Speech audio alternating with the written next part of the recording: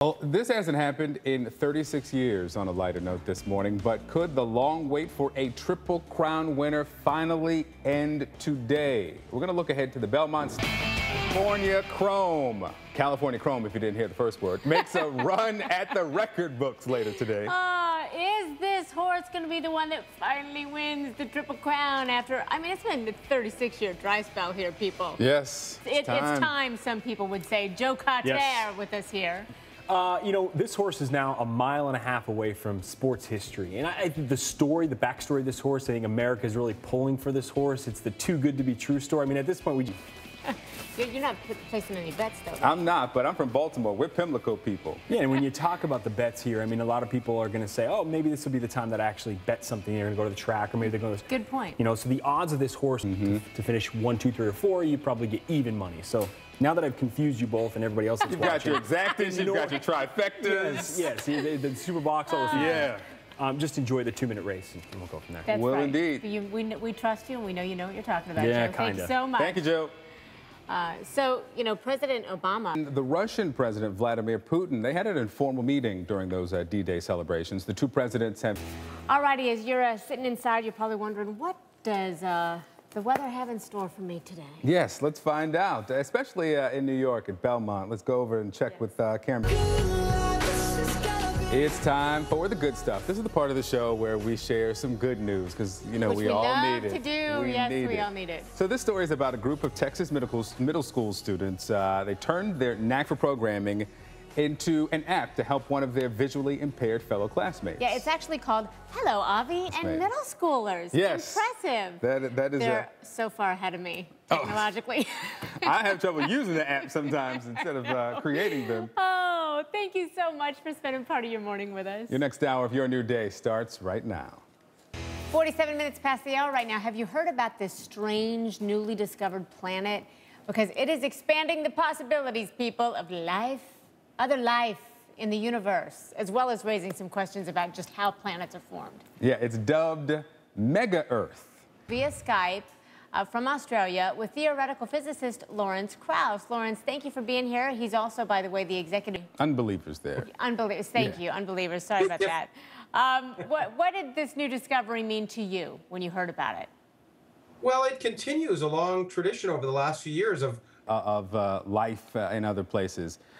Kepler 10c, close to the sun, well, closer, maybe too close, for humans to live there. But could life exist on it, or would temperature make that impossible?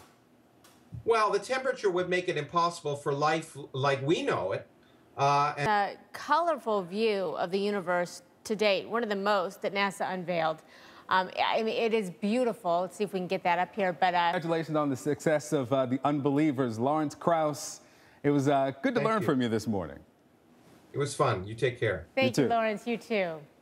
So, Saturday morning, 7 a.m., we are so glad to have your company. I'm Christi Paul. I'm Victor Blackwell. This is New Day Saturday, and we're following breaking news out of New Jersey this morning, where 30 Rock actor and SNL alum Tracy Morgan was involved. It was actually about Sergeant Bo Bergdahl's nearly 5 years in captivity. Yeah, senior U.S. official tells CNN that the soldier was kept in a cage. Aaron McPike has the latest now on President Obama's defense of this controversial prisoner swap.